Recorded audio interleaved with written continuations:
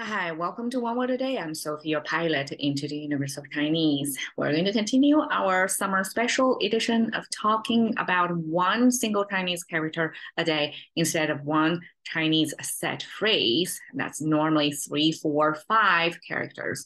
Okay, today, one single fortunate lucky word is 梦. Okay, 梦. This is a contemporary rendering. And when I was looking at it, because it branded into my brain as dream directly. I never like unpack it. Like why there's a forest and then there is this evening symbol. Why evening forest means dream? It doesn't really make sense. I never questioned it. Okay, so I'm fortunate to look at the character again, go to back through history to the origin, like a traditional Chinese, to give me more clues how it's formed. And it's a complicated character. You can see it got many different parts, and I try to unpack it for you as much as I can. Okay, we have a bed that looks like this. And I guess this is related to how the bed as a furniture back then was formed. It gotta have the feet kind of stable stand at the very end so it doesn't shake. Okay, I don't know. That's Chinese bed frame. So whenever we see this symbol, that means something related to bed. And you can see it's not exactly bed, right? I'm not sure if this thing is actually related to bed, but the bed frame in the original bed form has the wood symbol because wood was the main material to make bed furniture. I mean, furniture back then mostly made of wood, so naturally it got a wood, and probably that's why the contemporary Chinese got this wood in there that made a forest, but it lost its origin of the bed frame back then. So this is bed symbol. And then we have dim. So dim made out of the eyeball. You can see two versions of eyeball. This is one original, like a more original, realistic drawing of the eyeball. It's kind of oval shape, elongated, oval shape eyeball. But it's too much work for language to communicate to write, right? Efficiency wise, it's not ideal. So eventually got abstracted into just oval with diagonal lines or oval with horizontal lines.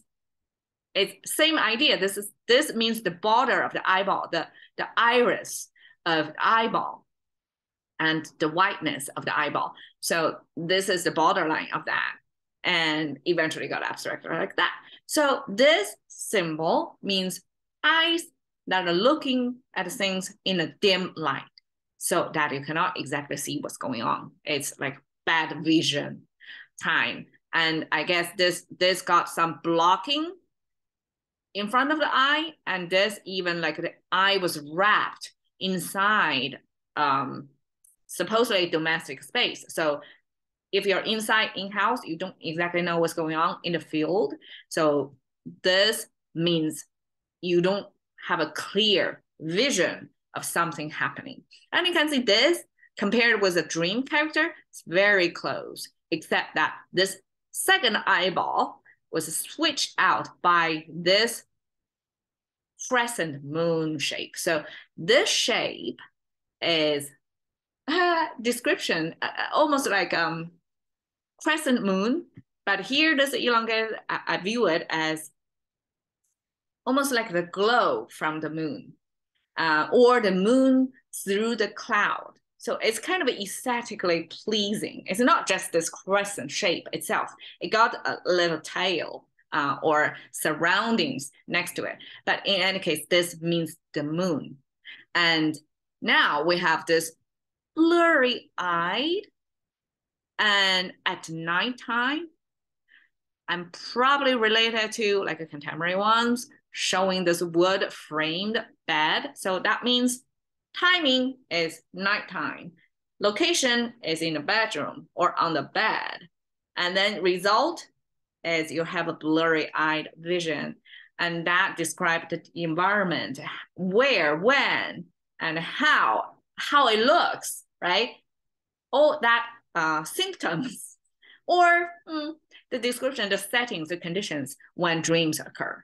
And so when non-literate people look at this character, they probably have a better chance of figuring out what that icon was talking about. But like me, contemporary Chinese user, I couldn't make the connection why this forest and evening. I mean, only the evening makes sense, right? Because it occurs mostly in nighttime. It's a night dream, not daydream we're talking about. But what forests have to do over there? So it's actually bedframe happening in the evening. And we have this blurry eye icon completely lost in contemporary version. So this blurry eye is a key thing. It's not necessarily at nighttime in bed, you're going to have a dream, right? So when you have this blurry-eyed vision, then that's when dream is happening inside your brain, as if you're looking through something that's not clearly seen. Okay, so we see both this character then became quite specific. It's talking about this phenomenon of dreaming, right? And then it can, of course, be used both by noun, as noun and verb. So we have this, and I translate what is dream. It means night vision, which is bad vision. It's blurry vision. It's a dream that you look at the world or what's happening in your brain, the made up story in your brain, with a blurry eye that you cannot see clearly what's happening. That's how it feels when you're in a dream. So there we go. Dream, night vision, 梦.